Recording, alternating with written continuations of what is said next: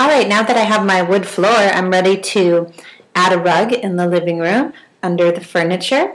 So first thing I'm going to do is turn off the wood floor. Go back to my background layer. I'm going to use my magic wand to select the area where I want to have a rug. And I'm going to start a new layer. Call it rug.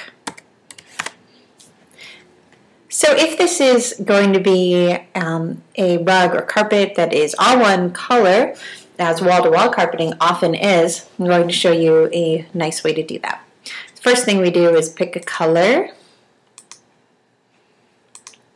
Once you find something you like, use your paint bucket tool to fill the area.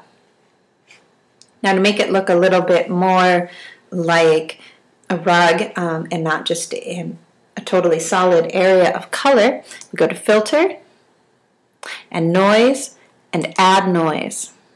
You'll see it gives it just a little bit of softness, makes it look like a rug. With a little bit of noise, it looks residential. As I increase the amount of noise, it starts to look more like commercial carpeting. And you can play around with the different types of distribution, also adding in some different colors, etc., until you get something that you like.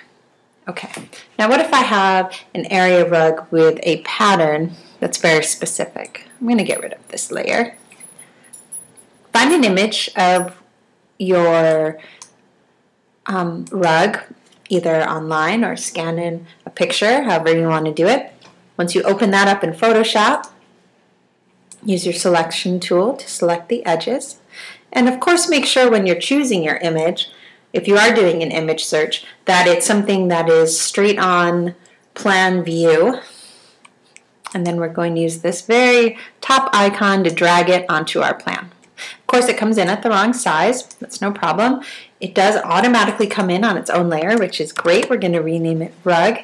And now we're going to use the Scale tool to make it the right size. So we go to Edit, Transform, Scale, and hold down the Shift key to constrain the proportions. You can line up one of the corners, and so that you can see what you're doing, so you can see your plan underneath, what you can do over here is change your opacity so that you can see through it.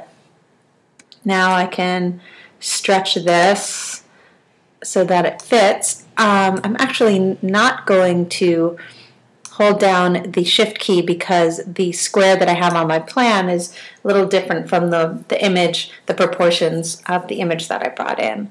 And once you get something you like, you can hit OK.